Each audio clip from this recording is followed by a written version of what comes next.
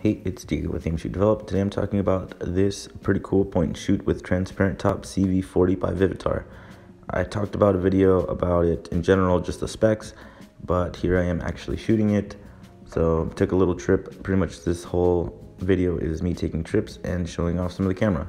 What a perfect excuse to go out and have some fun. There's certain times with this camera where the results come out really sharp. There's times where they come out a bit soft. There's times where it comes out with some weird defects. So I'm just gonna point them out as they come along. It was a pretty moderately nice day, so you can see some of the colors really pop. The lens did a really good job of showing it off. The reason that I'm drawn to this camera is the cool transparent top with the blue. Kind of reminds me of an N64 or even my Polaroid demo unit. You can see that the bar is stopped to get the shutter down, but once you open it, you can actually see that it allows space for the shutter to go down. It's a pretty cool little security feature. I'm sure cameras have it, but you just can't see it because it's under the plastic. But with this camera, you can actually see it, so it's kind of cool. They did also make a Vivitar 35. The thing with this camera is that it does get a little bit bulkier because it does have the data back. It takes 2 AA batteries instead of just one on the 35 because of the motor drive. The cool thing about this camera is that it's really fun. You can just pull it out to parties. You can see that a ton of them are just going to be parties or situations and just take pictures. Usually people are really open to taking pictures because it doesn't seem intimidating. I've been doing a lot of videos where it's just a fun amount of cameras. You can see that on the left there is a bit of a wash, some light leak. I'm not sure if that's because of the transparent top. You do get it in some photos, you don't get it in some other ones. Here the footage is transitioning to night, so I had to test out the flash. I was wondering if, since it was blue, that if the flash was going to come out with a bluer tint to it, and it actually didn't. It was just a little theory thinking that some of the blue might catch the flash, but it actually didn't. So here transitioning to really night, a little bit more darker. We were just having some fun with Miatas, but I like to test out the cameras in various situations: bright, sunny, cloudy, and really dark. Here you can see there's not too much actual light going on, and the flash did its job. Obviously you get some softness from the reflective stuff, but pretty well, it does a pretty good job. So transitioning to the next day, here I thought the structure looked pretty cool. Again, you do get some wash on the brights, and on this next one you can see that it got some light leak, some flash or something happened. Not too sure what was going on there, but I do like the level of unpredictability. You do get some cool stuff. Here we're just going for a little trip. It was a really windy day that day, so you can see that these trees pretty much were almost gonna bend off.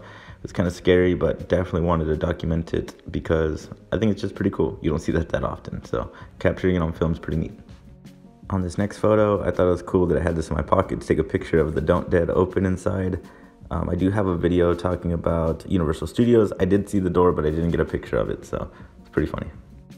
All right, and then transitioning to Halloween, here there was a deer mounted on the wall, so I thought it'd be cool to pretty much get that picture where you align the antlers with the person. You can see that there's kind of a line on the bottom. I'm not sure if that's the flash or what that is. Maybe it was a really dull situation, but it kind of caught the flash at a weird moment. Again, on the left-hand side, you do have that burn effect. I'm not too sure what it is. It comes in and out from the roll, so I'm not sure if it was something I did or just the process, but just some differences in the pictures. Hi, my name is Stream and this is Disney Channel.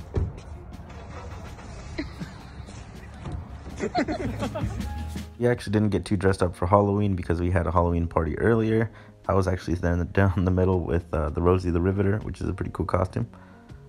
Most days I'm actually not shooting 35mm film, I'm actually shooting Instax wide, so sometimes in reference days I have Instax wide scans from the day. As you can see here, there's times where these night shots actually come out very crispy. It's pretty cool when it comes out. On the left, there you can see that yellow burn. I think on the far left, those rips are actually leaves. So, all right, so just rewinding the film here. So getting ready for development. You hit the rewind button. You can see that the numbers go backwards, which is pretty cool. It's fun to watch. But some of the things I liked is actually the motor drive. I really like that on a point and shoot. I have used the Olympus before. Check out that video, it's pretty cool. But on this little plastic point and shoot where the lens isn't that sharp, it's actually quite nice to have a motor drive. It is a little bit bulkier considering the size. I was using a Fujifilm Extra 400 which is my go-to film. I love it so much because it's cheap and readily available at Walmart. Another thing that I really liked is just the aesthetic of it. You can see that's really cool. The blue really is inviting. It's non-threatening. Just the color in general seems really fun. It is a little bit bigger and a little bit weighty on the camera itself, kind of heavy on the pockets, so carrying it around in a denim jacket's fine, but if you were to put it in your pocket, it'd get a little bit inconvenient. Definitely just liked it for the fun experience. Definitely fun to see smiles and see people, you know, that haven't seen me shoot cameras in a while, or people I haven't seen in a long while, get excited, because once you send the development, that's just the best feeling in the world, is sending all the people whose picture you've taken their photo. You know, they forgot about it, but, you know, it's cool to get remembered of a moment from the past, so it's really nice. Overall, my goal with this channel, or just in general, is just to show how fun photography should be. Just go out and shoot. You don't have to have an expensive setup or expensive cameras. You can just go out and have fun with this stuff. Obviously, it does take time for the development and all that stuff, but I think it's worthwhile and it's something to look forward to. I love getting the email saying that my photos are in the lab and they're being processed or even available, so it's very cool. If you like this video, make sure to not just drop a like, but subscribe if this is your first time. And definitely check out my Instagram by the same name, Aim Shoot Develop. I have tons of stuff on both things, both my YouTube and my Instagram. I'm trying to post very consistently. You can see the dates, it's pretty consistent. But yeah, that's pretty much it. Keep shooting film. Take care. Peace.